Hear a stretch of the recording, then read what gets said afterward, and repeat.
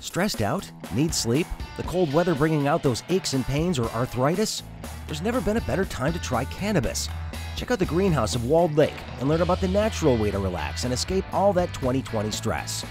The greenhouse is locally owned, and they love helping people who are new to cannabis. They've got a great flower selection of the best Michigan-grown buds and the biggest pre-roll selection around.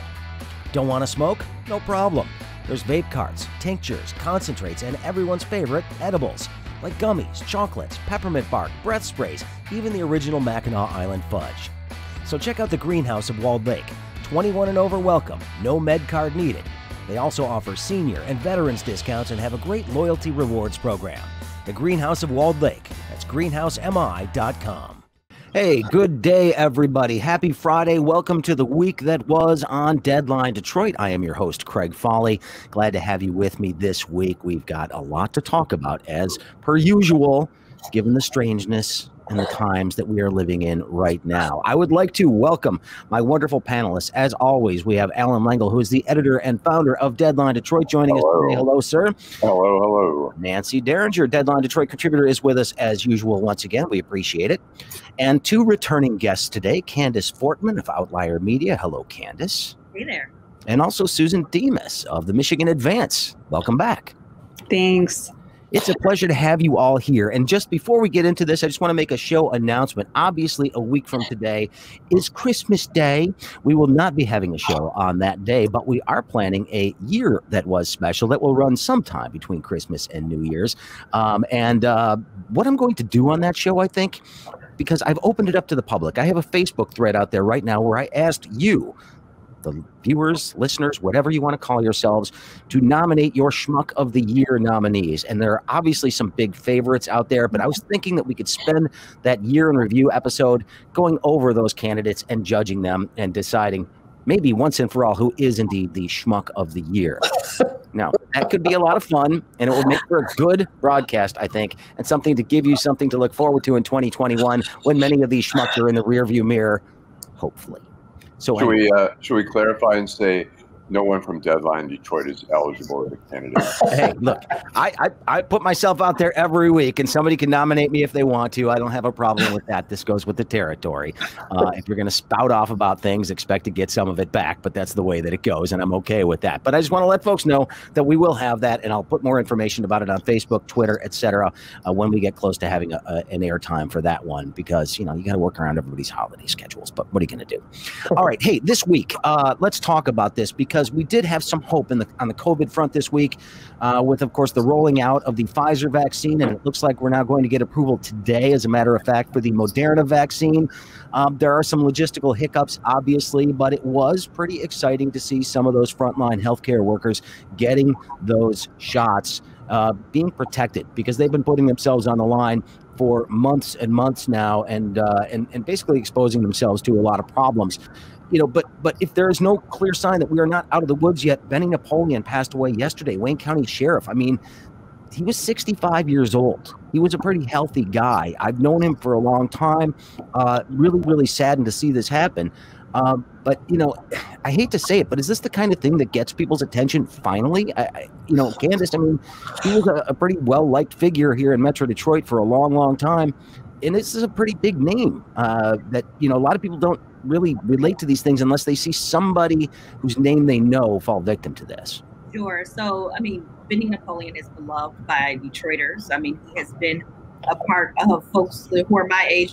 He's been a part of our lives for as long as we can remember. But I do think that for Detroiters, we got a clear message in March and April when we were losing people at the same stature of Benny Napoleon, left and right. This is not a message that Detroiters needed to get. This is a message that folks outside of Detroit need to get. And I'm not sure Benny Napoleon is the figure to help that message get across. When we talk about the idea of Black bodies dying and it not being a connector for folks outside of Detroit, that is a very real thing. And it's something that after this virus is over, we're going to have to address. I think it speaks to our massive issues in healthcare discrepancy and disparities anyhow.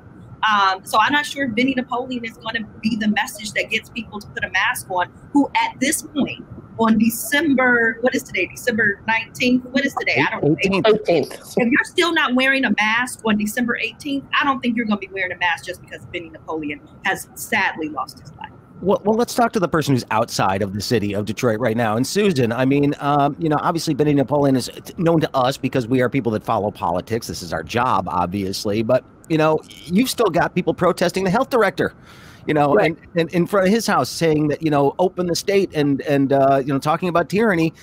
Is this message something that is getting through up there or not? Well, last night when news broke of the sheriff dying, the Republican-led legislature passed more measures to try and make it harder to respond to COVID. So clearly they didn't get any message. They still think that the governor should not have the power to close businesses, close schools, and they're still fighting her on that. So sadly, no. I mean, look, Donald Trump got COVID, and that didn't seem to change any Republicans' behavior. All you kind of heard was, well, he recovered, so everything's fine. Maybe we'll get the magic antibodies too. So sadly, I think we're pretty much past the point of no return for 20 to 30% of the population. Well, I think I think this isn't right. I mean, when you see like President Trump recovers so quickly, his wife had it, his son had it, and they recover quickly, and so it sort of helps continue the narrative that this is all BS and it's being overplayed. And I don't know how, with the numbers coming out at 3,600 people dying in a day, I don't know how you're so dismissive, but the narrative by Trump and his cronies is so strong that it sort of overrides, the facts, and it's scary. It's been really frightening. As long as you don't know the people who are dying, or the people that are dying are your grandparent or great grandparent or somebody who is, shall we say, Medicare eligible, people are not going to pay attention to it. They just aren't. I mean, I think Susan and Candice were absolutely right. This is still seen by too many people as something that kills old people and Black people. And as long as they don't have, as long as that's not important to them, then they're gonna do right. it. It's interesting. Herman Cain, who died, who happens to be Black. Yeah, right. And that's, he did not, I was assuming he didn't get the same kind of a treatment that Rudy Giuliani has gotten, that Trump has gotten, and all that. And it's just sort of written off as like, so what? He was Black. Yeah. I mean, I wonder, did anybody pay attention? I mean, it seems to me that normally any other week, a story like we found out about, this push towards herd immunity within the White House, would have been something that would have, killed somebody's political career, saying we need to infect people. Talking about this herd immunity approach, I mean, that is basically saying that you're willing to sacrifice a certain percentage of the population to accomplish this herd immunity. And I understand the needs of the many outweigh the needs of the few argument that they're trying to make here. It doesn't make it humane in any way, shape, or form. Clearly, they were wanting this to go this way. And the president was being advised that this was the smart strategy, when frankly, curbing this is a lot easier than that. You don't have to make sure people die. Just wear masks, socially distance, all these things, which were so much easier than basically potentially infecting a huge chunk of the population. And nobody really paid much attention to the fact that these memos are out there that said this. Craig, a tan suit almost brought a president down in this country just a few years ago.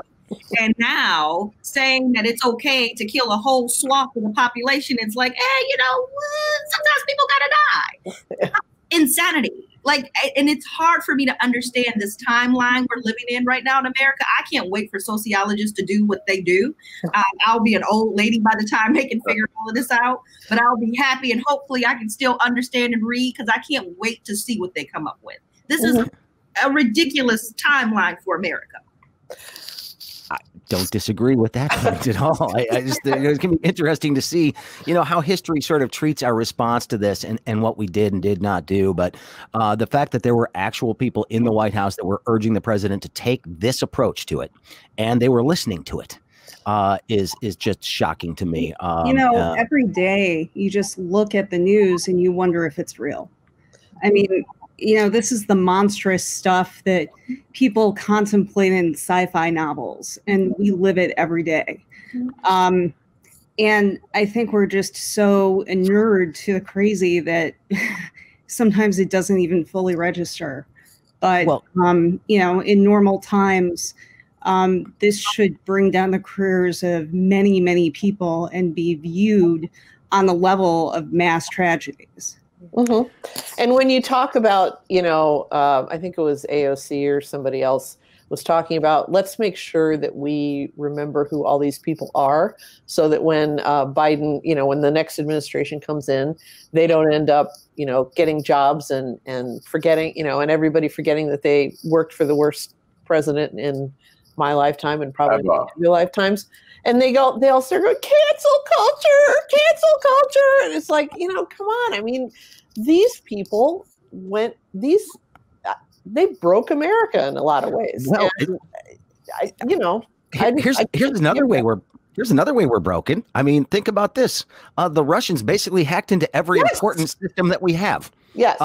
Somebody was asleep at the switch once again when it comes to Russia and hacking. And now the government's saying, hey, they've probably been coming in and out of our house stealing crap for 6 months and we still don't even know what's gone. Yeah. That's basically what somebody compared this to yesterday that I saw. We have been infiltrated on a number of levels. The Energy Department, which basically has the nuclear information that we have, Treasury, Homeland Security, Defense.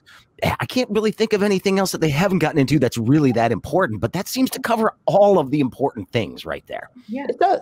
And the president has yet to say word one about this. I mean, Joe Biden saying, hey, I'm going to treat this like an act of war, like it is. The retaliation will be swift. As soon as I get into office, we're going to do something. I don't know what he's going to do. But, you've got to hold somebody accountable. But Trump is just unwilling to do so. This is the book that I read, I think it was late last year, maybe early this year, called The Fifth Risk. Michael Kelly's book, and he basically went into what some people still would call the deep state, but is essentially the vast workforce of federal workers whose job it is to basically run the federal government, right? And I think he concentrated on two. He concentrated on energy and agriculture.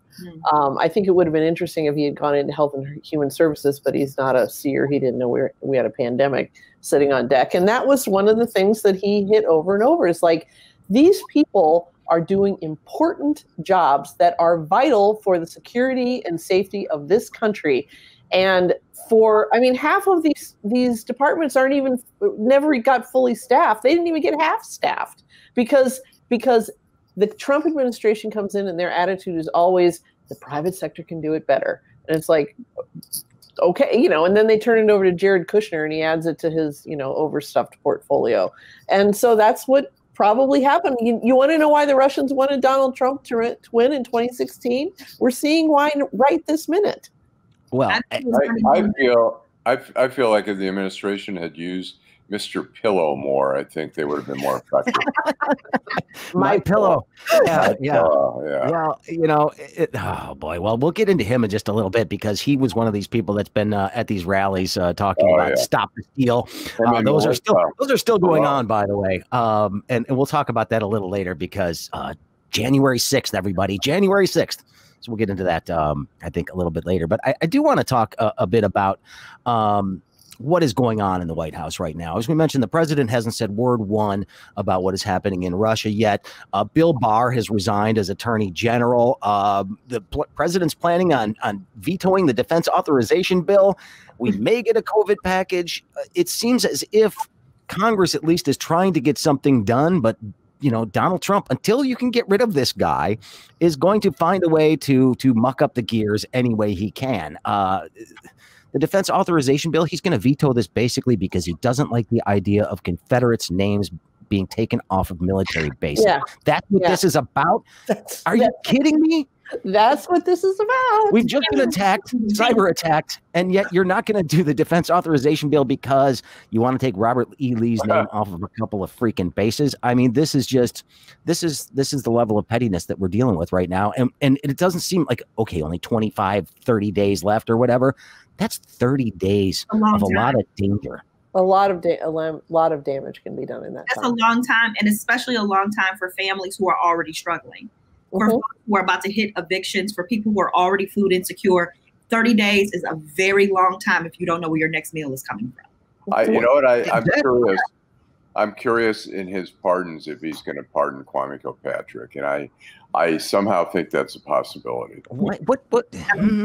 This Kwame can't do anything for him. Right. These are all transactional. You can't keep him out of any trouble. But no, you don't understand there's a Republican Kabbalah there with a connection to Kwame and including Rona Romney, and she might just try to push for him. So I just don't see it. I mean, everything that Trump is doing when it comes to pardons looks like it's somebody that can keep him out of trouble.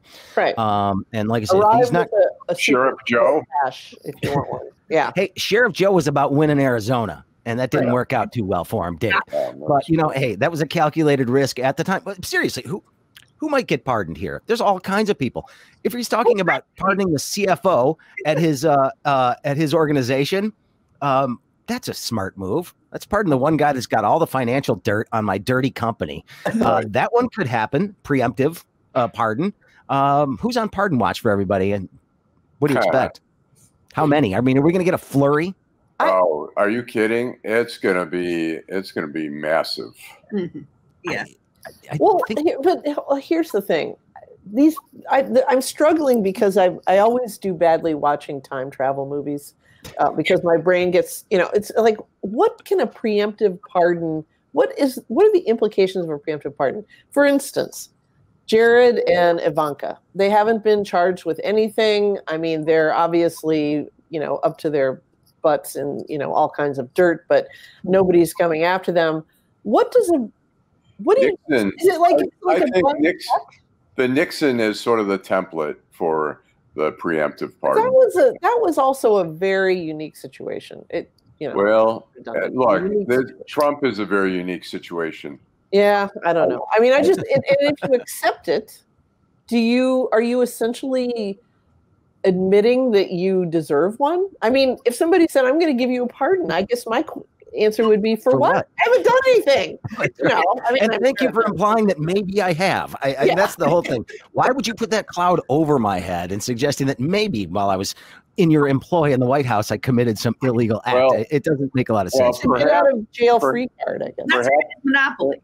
Perhaps he calls William Barr and says, "Okay, you're no longer the Attorney General. Tell me, do I need to do a pardon for my family?"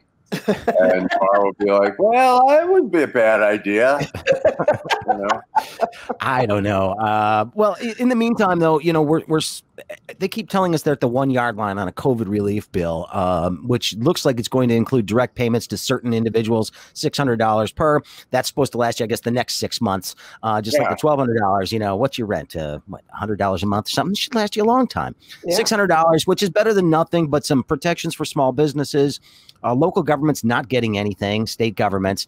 And Susan, I mean, I know this is something that the governor and frankly, the legislature have been hoping for, some sort of federal assistance, because the state budget looks like a mess going into next year, doesn't it? Yeah.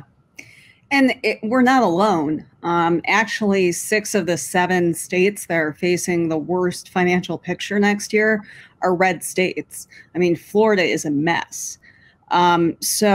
Republican governors are in a real bind because they always want to toe the line that they don't want to increase spending or taxes or get a bailout. But we all have to balance our budgets. The feds don't. So everybody really needs help. And for this not to be in the bill, that's a huge problem, because people are not real optimistic that Mitch McConnell is going to give Joe Biden anything next year. If he has control of the Senate, and the way that the Republicans are handling Georgia right now, that's not a guarantee. That's supposed to vote, right? That's the plan. If you don't vote, that's how they win, right? Apparently. Yes, something along those lines. Yes, between the boycott the vote pushes I've been seeing from some of Trump's most ardent supporters, and then of course it's a weird balancing act they're trying to. But I'm going to get back to the state for just a second. And Susan, I mean, there's a lot of people that are hoping that the state comes up with some sort of COVID package as well in the lame duck period here. Without some sort of federal guarantees, are they even in a position to do anything like extending unemployment benefits and stuff like that? Or are they sort of hamstrung? Well, we do have a surplus of about $400 million, which is pretty much what the governor has asked for. We do have some federal money for vaccine distribution, so that part of it should be covered because we do have some leftover federal funding from the CARES Act that was, passed like 2 million years ago in the spring. But I think everybody understands that workers and businesses need some help right now, even if it's minimal.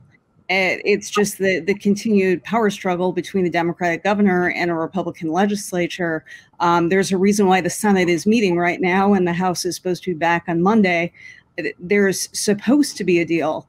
Will it be comprehensive? Well, nothing's been announced, so we have no idea. Well, speaking of Lansing and the important work going on there, I do want to talk about this because Secretary of State Jocelyn Benson basically told the Oversight Committee to shove it. I'm not going to appear at your stupid three-ring circus, and I think she was smart to do so. And I think it was hilarious that she did so. Well, exactly, Nancy. I mean, it seems to me she's like, what's the point in me participating in this? Because if you watched Washington's hearings yesterday and Ron Johnson and Gary Peters going after each other yesterday, nothing productive is happening at these. No. What have they gleaned from this hearing in Lansing thus far in all these stupid meetings they have? What have they learned about any of this at this point? Well, actually, I mean, if they just paid attention to the newspapers, they could learn quite a bit. I mean, they did the hand recount yesterday in Antrim County and found 12 votes moved, and that moved in favor of President Trump. So, well, if you just multiply that by all the counties, though, it could mean like 12,000 more votes for. Yeah. Okay. But I mean, it's like she's right, absolutely right to do this. This is being done. These show. It's like a show trial, and it's being done purely to, tickle the fancy of, the MAGA heads out there. And that's not her job. I mean, she's got to work on this, 30-minute wait at the branch offices. So, I mean, I don't blame her for telling them to take a hike. You know what? I reached out the other day. I couldn't help it anymore. I was watching Lynn Wood, the attorney down in Atlanta, who's been a big, idiot. Yeah, he's been railing for that. And I used to deal with him when I was at the Washington Post, and I covered the Chandra Levy case. He was representing Gary Condit, suing like the National Enquirer and Vanity Fair and stuff. And he was, he's the top rate attorney, and he was a gentleman. And I wrote him and I said, it was about midnight when I finally said, I got to write this guy.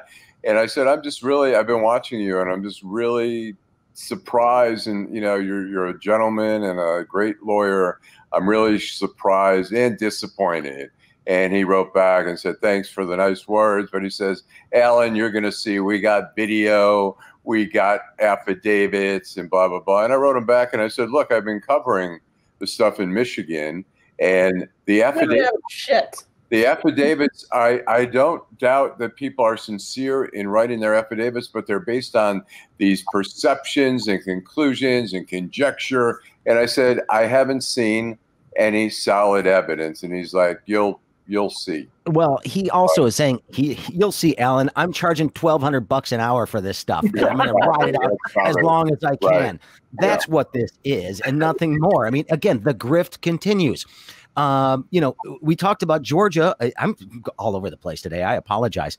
But did you see the story in the New York Times this week that showed that all the money that Trump is trying to raise for the candidates in Georgia is actually going into his own coffers? None of it is actually making it to the candidates in Georgia. He's fundraising off of that Senate race in Georgia, and he's keeping the damn money for himself. I got an email. Shocked. I was looking at an email this morning from the Trump campaign, and they're selling some type of Christmas stuff, and they're not even like putting any pretense out there anymore. It's not for anything. They just say, hey, give me some money. buy this Christmas ornament, this Trump Christmas ornament, buy such and such and give $45. They're not even saying what it's for anymore. They're not even pretending.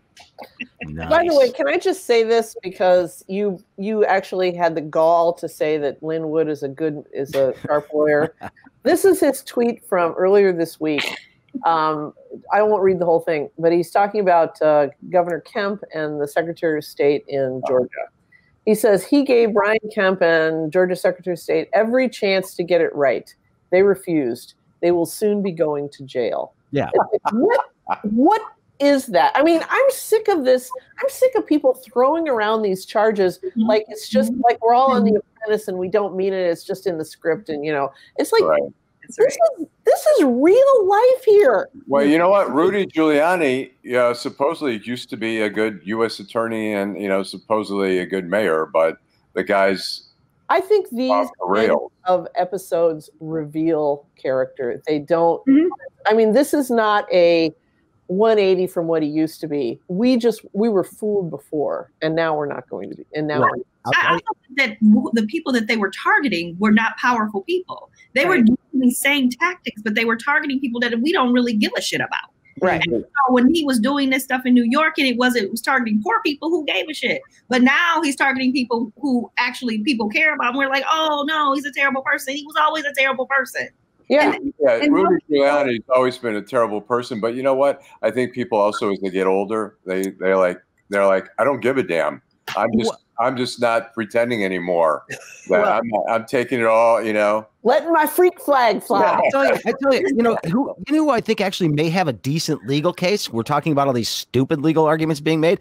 I think Dominion Voting Systems may have a pretty good case out there right now. Their company name has been dragged through the mud, and you've got 70 million people now thinking that this is a corrupt company that's from Venezuela. They were Canadian. They now are in Denver.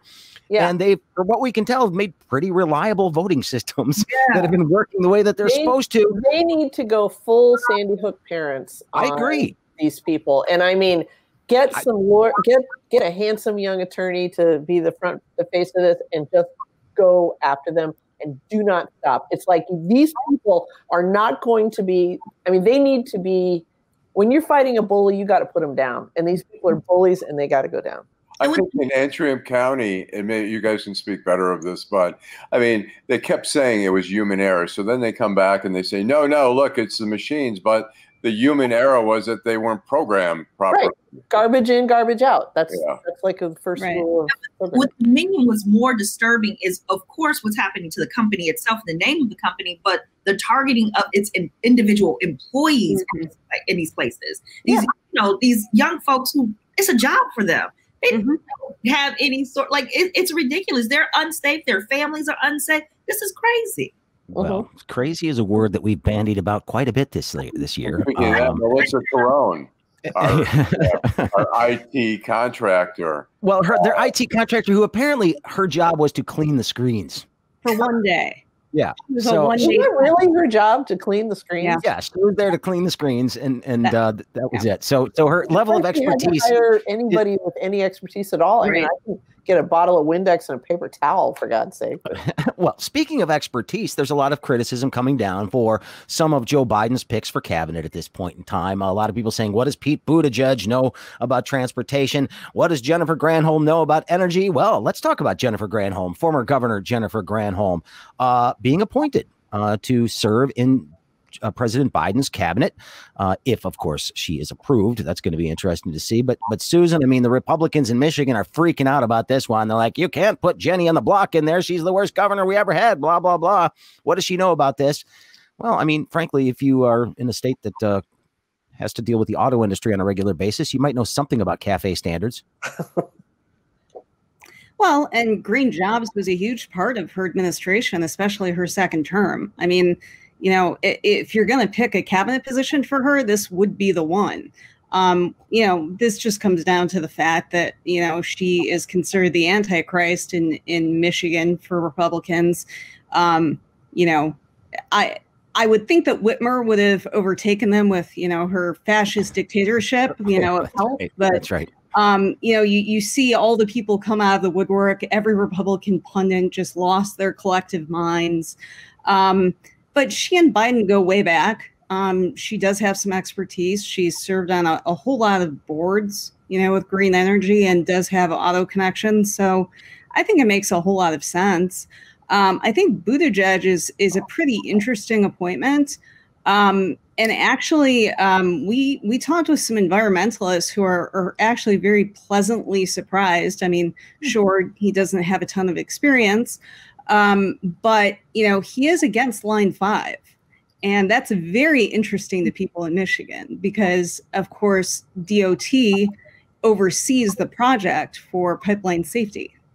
Yeah, and that's a big fight to come yet on the Line 5. I mean, it's not a done deal, but Dana Nestle's digging in her heels on that one too. So it's going to be interesting to see where this thing all goes, and what the UP would do without that supply. I think you could run it through Wisconsin. You never know. Ron Johnson might want a pipeline through a state. You never know. Just let him do that. He has plenty, so why not have another one? Actually, Line 5 does go through Wisconsin. That's true. You just got to reverse it, I suppose. But so, all right, what do we want to get to next? Because there's so much stuff that's going on. How about this? Before we move on, January 6th, if anybody is sort of following the QAnon world and some of the theories that are out there, for those that are delusional and somehow thinking that Donald Trump can still pull this out somehow and be the next president, reelected president. January 6th is the date. That's the date that, of course, Congress will approve what the electors have put before them. And it would take something very, very unusual for this to happen.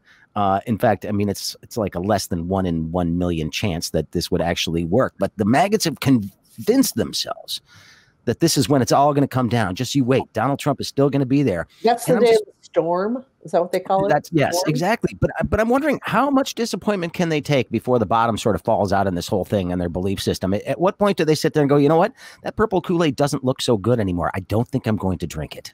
They have a worse record. Never. They have a worse record than the Mets did in the beginning of their, creation. You know what they will do is, first of all, they'll never say that, because that's the hardest thing in the world for anybody, whether you're, right wing, left wing. I've been took. I was wrong, and what's more, I was swindled. I mean, I was fooled into this, because that makes you look bad too.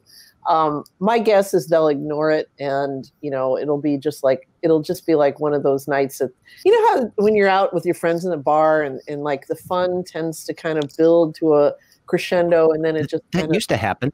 Those things used to happen. Yeah, I know. Yeah, back when you were able to do that. But it's like, I think that's what's going to happen. People will just kind of drift away, or they'll go deeper down into the rabbit hole. So, we in the media just keep trying to play whack-a-mole with all these conspiracy theories. There's Antrim County, and there's, Wayne County, and the mysterious suitcases full of votes and all this stuff. And every time we swat one down, a new version of it, pops back up, and people don't believe it. And when John F. Kennedy Jr. didn't come back before the election, they just pivoted to something else with QAnon. So, when it doesn't happen on January 6th, they'll come up with something new, because people just want to believe something. Well, the Mayan calendar might give us something else to look at, right? Everybody knows the ankle tether that Joe Biden is wearing. It's covering up, it's covering up the ankle tether because he was arrested, and so now he's got a little, bracelet. So the boot covers up that, so you can't see that. Right. Yeah. And he's on probation. Oh, this is getting dumb. That's all right. So what else do we want to get into? Oh, this was great. I love seeing some of the hand wringing and pearl clutching that is going on around some of Joe Biden's appointees so far. I believe it was O'Malley Dillon, who actually went on there and was one of the campaign managers, called Senate Majority Leader Mitch McConnell terrible in an interview once. And I do believe she used the word fuckers at some point to describe Republicans. And this apparently is disqualifying for some people, because she's rude. How can we've seen a couple of instances of this where they're like, well, these people are rude. We can't have them in positions of authority. They're tweeting bad things about us. Don't back down. Never back down to this kind of gaslighting bullshit. Right. And I'm going to say that because we've already broken the F-bomb barrier here. Yes. Do not let them get away with it. Say, yep, I called you fuckers, and you know why? That's you deserved it.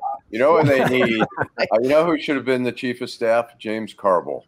There you go. He knows how to. He brings a gun to a gunfight. Yeah. Well, bring a fucking bazooka to this fight. Yeah. But do they think that we don't notice the hypocrisy? It's the oppression Olympics. You know, people are like dying to be oppressed. Like, if they cannot get to oppression, what will they do with their lives? So, I mean, now we're down to like name calling, and like not like actual name calling, like some of the things, I don't know, I've been called in my life, but like being called a fucker, which like I think somebody called me in 5th grade. Yeah. Like, we really have to stop giving these people air. This is stupid. So, And there's a huge double standard for women and for people of color. There always is, because everything is always worse coming from people who are not straight white males. Speaking from experience, perhaps? Yes. I mean, what happened to the fuck your feelings crowd? All of a sudden, they're the most sensitive people in the world. Exactly. And I'm sure Susan, I mean, I was a female columnist with my face in the paper 4 times a week. Susan's been a columnist. Take a look at our email on any given day and tell me about how delicate your sensibilities are. I mean, I've been called, as my brother-in-law say everything but a child of God. And everything but a child of God. That's right. Well, okay, so we've got basically a couple weeks of this left. We may get some sort of stimulus relief package coming this week. Lame duck's been actually kind of interesting. I thought this was interesting. Record expungement, expansion of that. I wasn't expecting to see them do that, but it looks like that one's going to actually get signed by the governor, if I'm not mistaken, Susan. Mm-hmm. This is going to impact a whole lot of people, and especially low-level drug offenses. OUI is now going to be included in that as well. And so after a couple of years, you can have that expunged, which is going to be huge for people that are looking for jobs. Yeah. And housing. And housing. That's exactly right. And I mean, all right, every once in a while they do something up there, though, that makes me realize that they do have some sort of empathy for people's situations, some sort of understanding of people's problems. And that gives me this one little glimmer of hope in our system. They'll do something to dash it soon enough, I'm sure. But what led to this weird little compromise? So this is really probably the most prominent bipartisan victory that we've seen this term. And, this is not the only criminal justice reform that we've seen. We've seen several packages get through, and juvenile justice is part of this one, which is really important. And they also did the raise the age legislation at the end of last year. And asset forfeiture, which funds police departments. So some really good stuff. If you want to know why there's agreement on this, it starts with money. Yeah, I was going to say, is this a backdoor way to get at the corrections budget? It is. Yes. And look, everybody has their own motivation. Sometimes it's not great, but you get to a good place. That's what politics is, at least for, in an imperfect world, which we clearly live in. But yeah, I mean, everybody knows the corrections budget is huge. It's always been around $2 billion, far more than higher education. And so, Republicans have come around to the idea that this is a good way to reduce costs. They've worked with the Pew Charitable Trust. This is a huge issue for them. And how to, do reforms that their caucus can live with. Yeah, well, and again, it's amazing how you can reduce the costs in the correction system by keeping people out of jail in the first place, and allowing them to actually get hired and get a place to live. They don't have to turn to crime as much when they have a job. And I think, this is going to make a huge difference in cities like Detroit, obviously in Lansing and anywhere else there are large minority populations, because they have been systematically oppressed in the system for a long time. Back in the days when somebody looked at the prison system as a moneymaker for the private sector. Again, privatization works in certain fields, but not in healthcare or prisons. I firmly believe that. That's just my way of thinking.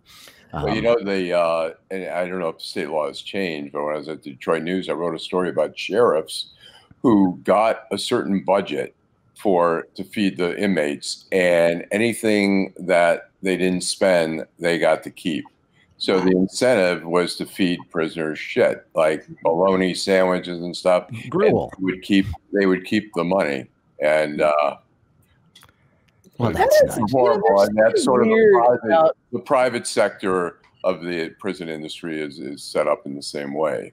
There's something weird about policy around sheriffs in this country. In Indiana, sheriffs can take are charged with collecting back property taxes, unpaid property taxes, and they get to actually take a piece off the top, like, you know, it's part in in a big urbanized county, that can be a lot of money, and they just look at the whole foreclosure thing. That's something that's a discussion for another day, because we can get into that for a long time. We had a reporter at our paper though who used to say, "What is this, medieval France?" It's like, no, it's Indiana. So anyway, go ahead. Before we get to Schmuck of the Week, I wanted to give everybody a really important update on a huge lawsuit that I have been following for the last several years. There was a man in Michigan that had moved in with his parents in Grand Haven after getting a divorce back in 2016. And then he moved out, and his parents apparently threw out some of his valuables, which included apparently $25,000 worth of pornography. He sued his parents to get it back. His parents said, this stuff is going to ruin you. You don't want this. They were good church going folks, and they threw it all out. The kid said, hey, my porn collection was worth like 25 grand. And here's the great thing. 3 years later, he has now won the case, and his parents have to pay him back. So so this was like hard copy pornography? This was magazines, videos, apparently sex toys. He had all kinds of stuff. Rare the guy really liked porn. I mean, I wouldn't be surprised if he went to porn conventions and got autographs and stuff like that. So, well, given so much porn is now like on, digital, I'm just, I'm kind of touched that anybody bothers to collect the hard copy. Maybe it's like the vinyl of That's right. But the guy won. I mean, that was the great thing. His parents threw out his stuff. That's like, I could sue my parents for throwing out my old baseball cards. Are you kidding me? Then I go back and have a conversation about a particular Cabbage Patch, because I still have some real feelings. Oh, yeah. Did you? Oh, did mom get rid of one? Away at college, it happened. Yes, it did. Wow. Yeah. Well, why didn't you take it with you? Wow, because I was living in a dorm. I did not have room for Nathaniel. That was the Cabbage Patch on his birth certificate. Nathaniel? A spot for me. Oh, well, there you go. And so there, all my old stuff, of course, is gone. But anyway, what are you going to do? But anyway, that guy won the case. And I just thought that was important that everybody knew this. So, rest easy. And parents, think twice about throwing out your kids' stuff. Right. Come back to bite you. All right. We've been going for quite a while. We should probably get to Schmucks of the Week. And I mean, it's getting hard to call them schmucks because some of these people are just plain freaking evil. Well, that's a good transition into mine. So can I go first? Please, Nancy. Okay, I'm gonna do a little jujitsu here because you'll see in a minute why. My nominee is what is his name? Victor Gevers, who probably pronounces his name Gavers because he is Dutch and he lives in the Netherlands, and he is what we would call an ethical hacker, and he apparently was able to crack the president's Twitter account by guessing the password. Okay. And he took screenshots of kind of the back room at Twitter to prove that he did it, but did not mess with it, did not mess with the account or delete it or do anything like that. And would anybody like to guess what the president's I mean, it could go so many ways. I saw this, so MAGA 2020 exclamation points. Wow. So I'm only calling him a schmuck because he didn't go in there and delete the account. So that's but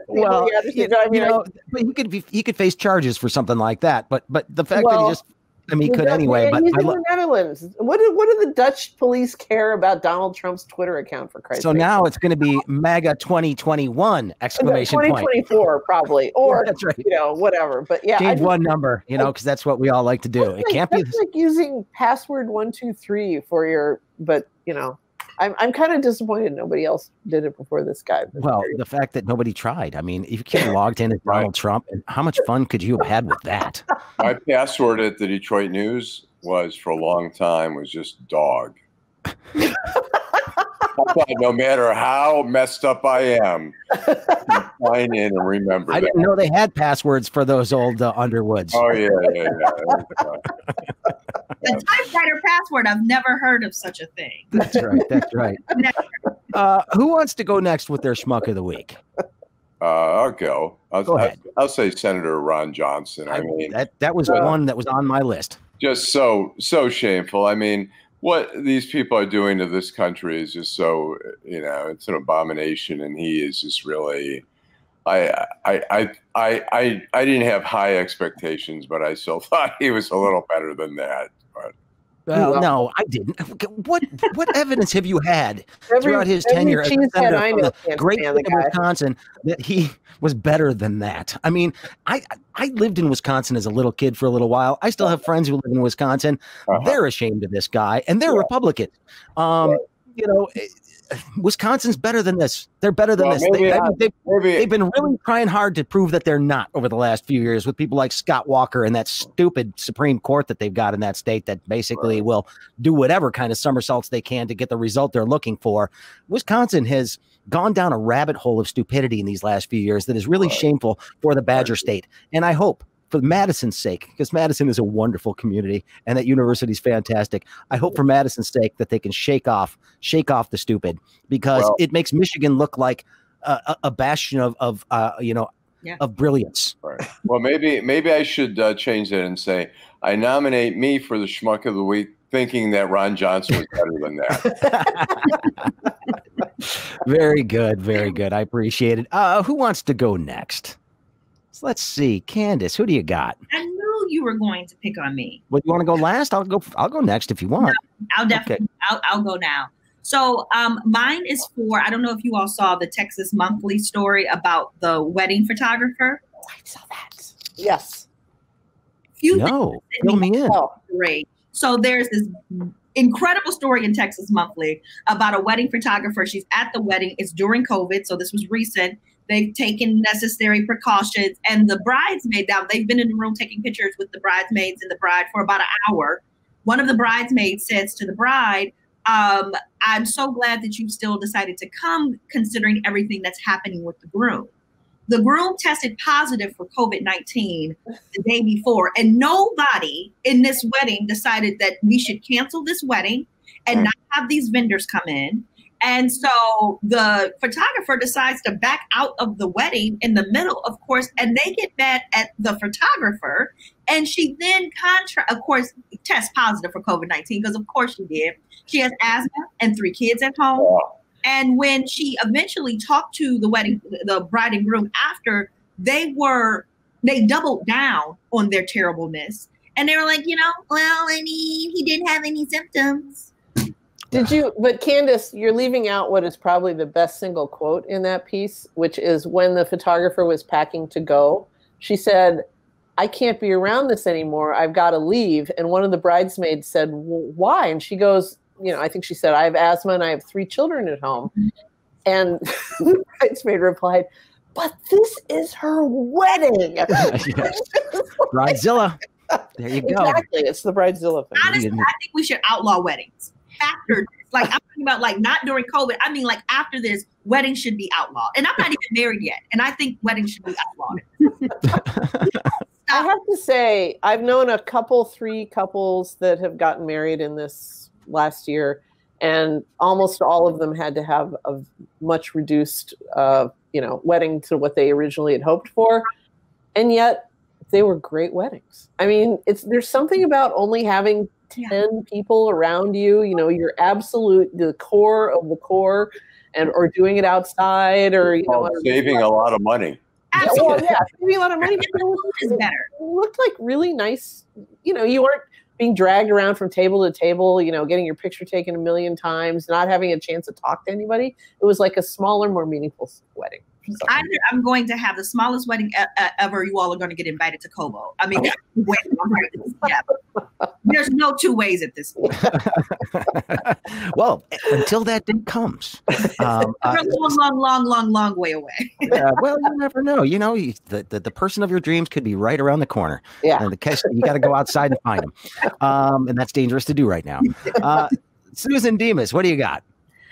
I am going to nominate State Senator Lana Tice, who's from Livingston County. She was on one of those oversight committees that's been holding the kangaroo courts over the election. And this week, the Dominion CEO was there and totally seriously, in front of God and everyone, asked him, I understand that you've recently come into a lot of money. He was just spewing out these weird conspiracy theories that we see on message boards, and apparently believes them. Got some commendation from President Trump in the mail, for spreading all of this, but has no qualms about putting this out there in the public realm and looking utterly ridiculous. Yeah. Well, that tells you what kind of media she's consuming, and I mean, I think of that whenever I see, because I've lived in, like a lot of people, I've lived in a few places now, and my Facebook network tends to be clustered. These are the people I know from Indiana, these are the people I know from Ohio, et cetera.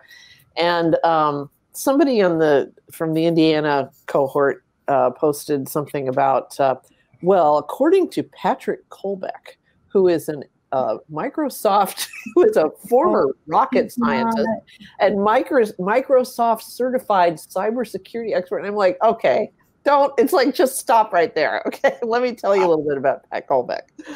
So, yeah. Well, they read that somewhere. I mean, they read that probably in Gateway Pundit here's the interesting thing. I mean, even Newsmax has started calling him President-elect Biden, and that's got to sting. That's got to sting the president just a little bit. Because once Newsmax turns, then it's just a matter of time for OAN follows suit. And when that day happens, I mean, the pyramid comes crumbling down. All right. So I've got a couple of people that I wanted to get into here. Just because, first of all, this cop in Texas. I'm glad you mentioned that. Mark Anthony Aguirre, or Aguirre, probably. But Mark Aguirre, of course, used to play for the Pistons. Different guy. This is a former Houston cop. He was paid a lot of money, $250,000 by some right-wing organization to go for people that were committing election fraud. So he pulls some guy over, a black SUV. He's driving a black SUV, and he sees this guy in this van, and he pulls him over saying that he's part of this huge election conspiracy. Some poor guy who basically was just an air conditioning repairman gets pulled over and held by this cop at gunpoint until the police can come and rescue this poor guy who hadn't done anything other than go service the air conditioning unit at some place.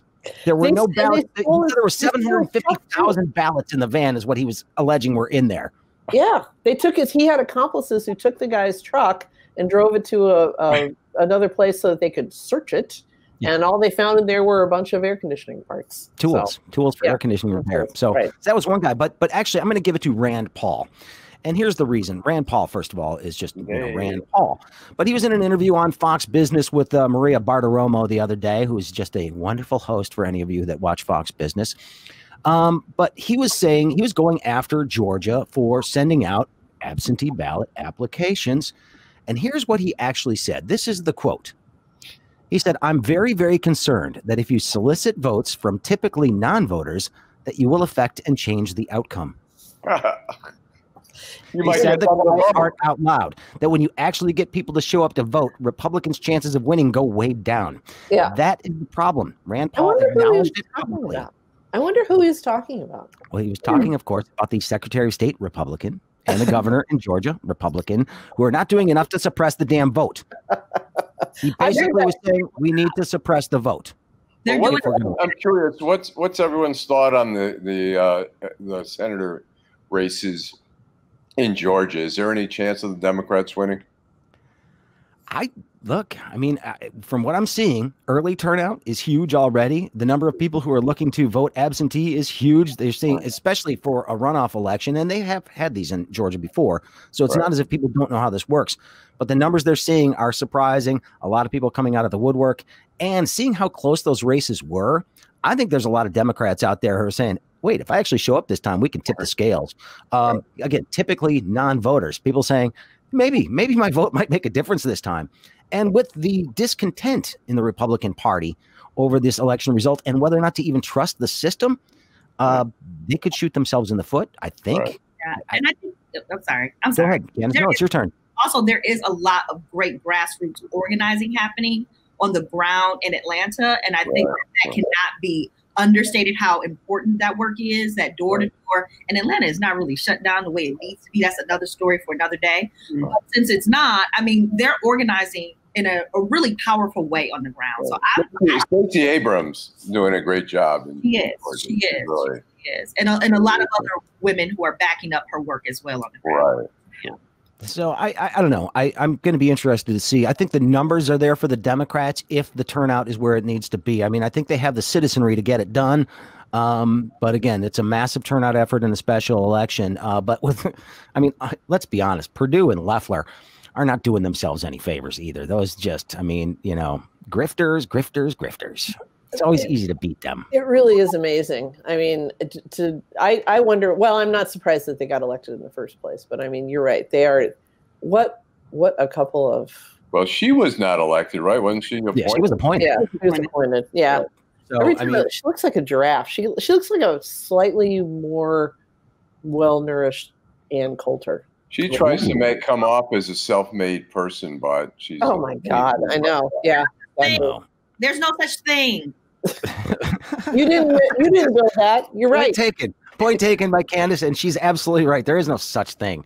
All right, so we've got to wrap it up, though. It's been a fun hour, everybody. I really do appreciate it. And a quick reminder: we're not going to be doing the show next Friday. It is Christmas Day. Again, I got to do my Dickensian sort of thing there, because it's Christmas, and everybody should get a break from us, especially on Christmas Day, with the exception of our families. And I'm apologizing to mine right now. You may or may not see me on Christmas Day. We'll see if we can travel. Go ahead. I was going to say, for many, many years, the Detroit News and the Washington Post, the Jews worked Christmas Day. And so I always said at the Detroit News, there was a guy, Bruce Alpert, he says, he goes, the myth that the Jews control, he was from New York, the myth that the Jews control the media, well, today it's true. And I'd say, okay, let's mark up the front page, top story, top 10 Jews who made a difference this year. Let's do the headline, Jews didn't kill Jesus. Take over. Yeah. You're still writing stories about Christmas, even on that day. Well, but anybody have a great holiday, everyone. Hopefully you'll get a chance to do something meaningful with your family. Traveling's probably not on the agenda for a lot of us, given what's going on. But I do wish everybody a happy holiday, even those of you who hold different political opinions than I do. Merry Christmas, everybody. Happy holidays. Hope your Hanukkah was great, which just wrapped up last night, as a matter of fact. Right. That was it. And so it's time. It's time for everybody to sort of regroup and get ready for the next year. A reminder, we will do the year that was. It's probably going to be like Thursday of the week after Christmas or something like that. So we'll be back in a little less than 2 weeks for that. So that should be fun. I'm looking forward to it. Huge thanks to the Greenhouse in Walled Lake for sponsoring this program. That's a big deal. Appreciate it. Also, Michael Lucido for engineering this broadcast. And, of course, thank you to my panelists, Allan, Lengel, and Nancy Derringer of Deadline Detroit. We appreciate it. Susan Demas of the Michigan Advance, michiganadvance.com. Great stories there all the time. Is it .com or .org? I always get it mixed up. .com. It is .com. That's what I thought. It matters because you can't get that stuff wrong. And also Candice Fortman of Outlier Media. Candice, again, tell people where they can text if they want Detroit-specific local stuff. Yeah, you can text Detroit to 73224. There you go. Get stuff right to your phone. It's a big deal. All right. Thanks, everybody. Have a great holiday. And Allan. Stay home safely. My name's M.L. Elric. I'm an investigative reporter and a connoisseur of fine yogurts. I know a little bit about Detroit, I know a little bit about deadlines, and I'm asking you to become a member of DeadlineDetroit.com. Like me, I'm not asking you to do anything I wouldn't do. I'm making a monthly donation. My wife is making a monthly donation. I know that seems redundant, but they need the money, and the money goes to a good place. Getting the story out, getting the truth out. Because if we don't support local journalism, there's some people a couple blocks away from here who are going to get away with a whole bunch of stuff that's going to cost you a whole lot more than just a few bucks out of your pocket every month. Go to deadlinedetroit.com, become a member. You'll see it's really easy at the top of the website. Give early, give often, give generously. Just give a damn. That's the best way I know how. Stressed out? Need sleep? The cold weather bringing out those aches and pains or arthritis? There's never been a better time to try cannabis. Check out the Greenhouse of Walled Lake and learn about the natural way to relax and escape all that 2020 stress. The Greenhouse is locally owned, and they love helping people who are new to cannabis. They've got a great flower selection of the best Michigan-grown buds and the biggest pre-roll selection around. Don't want to smoke? No problem. There's vape carts, tinctures, concentrates, and everyone's favorite, edibles, like gummies, chocolates, peppermint bark, breath sprays, even the original Mackinac Island fudge. So check out the Greenhouse of Walled Lake. 21 and over welcome, no med card needed. They also offer senior and veterans discounts and have a great loyalty rewards program. The Greenhouse of Walled Lake. That's greenhousemi.com.